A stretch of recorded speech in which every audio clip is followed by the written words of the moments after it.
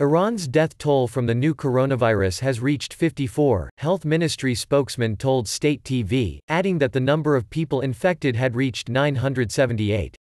Iran has had the highest number of deaths from the coronavirus outside of China, where the outbreak originated, and several countries in the region have reported infections among people who traveled to the Islamic Republic.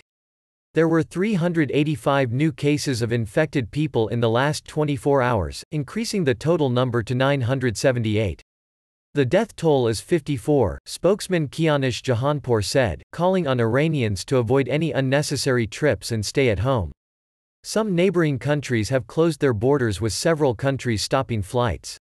Iran will put together approximately 300,000 teams, starting on Tuesday, to perform door-to-door coronavirus screening, Health Minister Saeed Namaki said on State TV on Sunday.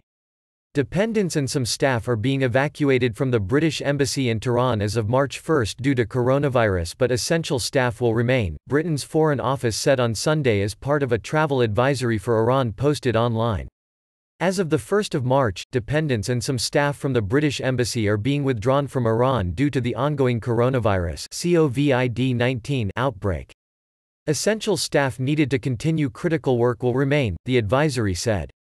In the event that the situation deteriorates further, the ability of the British Embassy to provide assistance to British nationals from within Iran may be limited. Iran's elite Revolutionary Guards have allocated facilities across the country to help to eradicate the virus, a Guards commander told a televised news conference on Sunday. We have set up centers across the country to help people to tackle the virus. We need national cooperation to tackle this crisis. People should follow our health officials' advice, said the commander, who was not named by Iran's press TV.